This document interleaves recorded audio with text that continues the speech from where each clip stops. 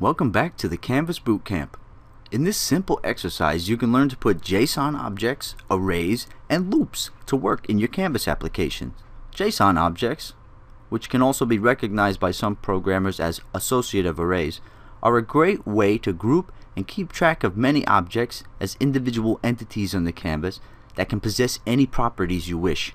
And packing those JSON objects into arrays makes it simple to add or remove them from a particular group of objects from the canvas when needed. Let's demonstrate this concept with some code.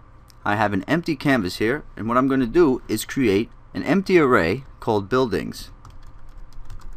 So I'll just make that equal to an empty array. Now I'll put the first JSON object into it by opening and closing curly braces. And within the curly braces, I put all the data for my JSON object. And each one is going to be a building. So the first property I'll put in place is going to be the ID of the building. And then I'll put colon, and the first one I'll just call house. Now the next property we're going to put in place in this JSON object is going to be the Exposition, because each building is going to need an X position, a Y position, a width, and a height.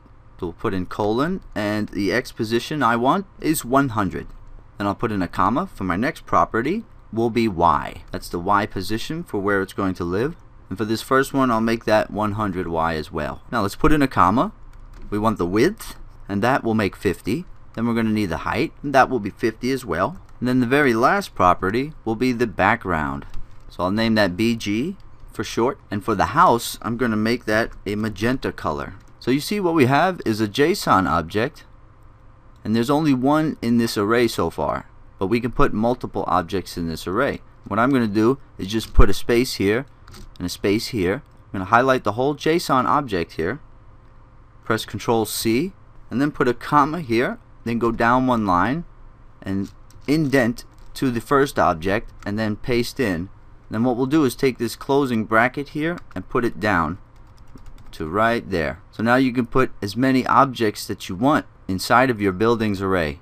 And just make sure that the last object doesn't have a comma. So let's say if I put one more, if I want to put one more in there, I want to have to put a comma and then the last one. So the last one doesn't get a comma, but all the ones that precede the last one, make sure you put a comma in place. Now this one I'll just call the grocery. This one we'll call post office. We got to make sure they're not all stacked on top of each other when they get rendered to the canvas, so we'll put this at an X position of 200. We'll put the post office at an X position of 300. Make sure we change the background colors. We'll make this one green and this one orange. Now all we have to do is run a simple for loop over that array to render all of these things to the canvas in just a few lines of code. And maybe if we had 50 objects in here, we wouldn't have to render them each separately. We can just use the for loop to render them all at once. Alright, now I'll show you what a loop like that would look like. So we type in for, open, close parentheses, opening curly brace, and put in our closing curly brace. In our for loop, we're going to need the var I, which is equal to 0, semicolon. Then we need to stipulate if I is less than our buildings array dot length, semicolon, and then I++, which will increment the I variable. So we're just saying while I is less than buildings.length, this for loop is going to run. And this loop starts at an index of 0, and it's going to run over the length of the buildings array. Now what I'll do inside of the loop is I'll create a variable that will just represent each building as they come pouring through the loop. So I'll just call it B, and that's going to be equal to the buildings index in the loop. And we can just put I within the brackets. So the first time this loop runs, this B is going to represent the house. Then the second time this loop runs, this B is going to represent the grocery store. Then it'll represent the post office as each comes passing through the loop. So we go down one line, we say ctx.fillStyle is equal to b.bg. We access the bg property here for each of those. Then we say ctx.fillRect, open close parentheses, semicolon, and the fillRect method gets X, Y, width, and height parameters. Now all we have to do is say b.x, building.y, building.width, and building.height.